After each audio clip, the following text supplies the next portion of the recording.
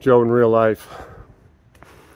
So I got my first real workout in just now. First real one in a few days. And it was humbling. I just did knees over toes. So, well, I pulled my sled backwards, a third of a mile. About 50 pounds on the sled. Sorry, I'm a little out of breath. Just finished. Then I did tib raises, calf raises, tib raises, calf raises, split squats, Nordics, seated good mornings, and Zercher Jefferson curls. Whole thing beginning to end, and I went slow. I really babied myself. Took about 40 minutes. It was, physically it wasn't that much of a struggle, but mentally it was a massive struggle. I had to really be patient with myself. I had to really be kind to my foot. Weirdly, it feels great now. You know, I got a little pump in that joint. It feels completely protected. At a walk, it feels that way, you know? But when I was in a couple of those movements, I could feel that warning shot of like sharp, intense pain. Just reminding me to take a step back, you know? Focus on the movement's quality rather than intensity. And it was funny just being in my body, you know? I'd get on a movement and it would feel good.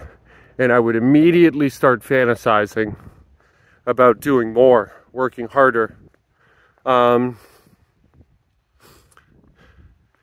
brushing this whole little injury off and getting to something a little more nourishing with some meat and potatoes.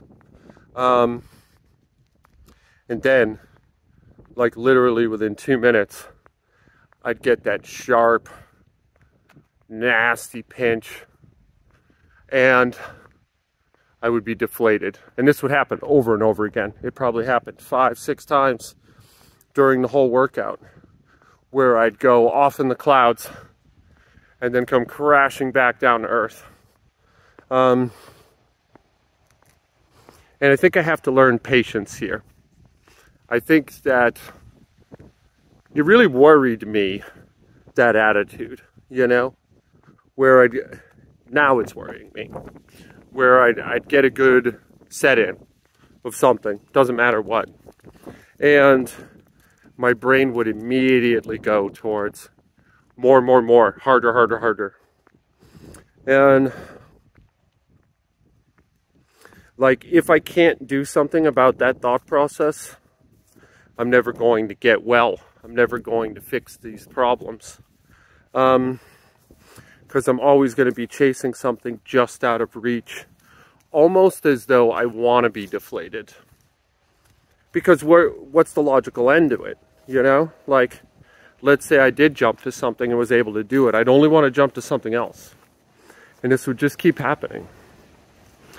So, at least through the holidays, this is how I'm going to work this. I'm going to take my choices away and I'm just going to do this work. I'm just going to do this simple work. And try to build an actual base that I can get somewhere off of.